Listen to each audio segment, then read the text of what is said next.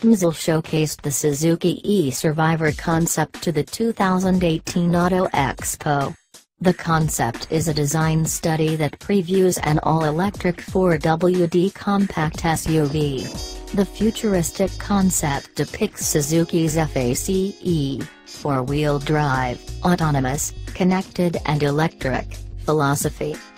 Design-wise, the Suzuki e-Survivor concept has a very retro Jeep-like appeal. The two-seat UV concept features circular headlamps with LEDs, and massive angular wheel arches with virtually non-existent front and rear overhangs. The front and rear bumpers are nearly identical in terms of design. Adding to the futuristic look is LED lighting in the grille and alloy wheels. The Suzuki e-Survivor concept measures 3,460 mm long, 1,645 mm wide and 1,655 mm tall.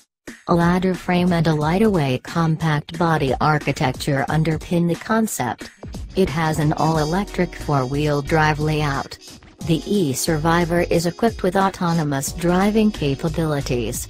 Along with that, it can also be switched to manual mode for off-road driving at any time.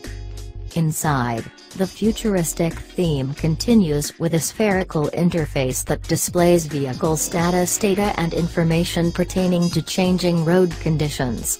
There's a screen in the center of the steering wheel along with a screen that makes up the lower portion of the windscreen, enabling an augmented reality display of the surroundings. It features a central tunnel that houses the gear selector, start, stop button, and other buttons.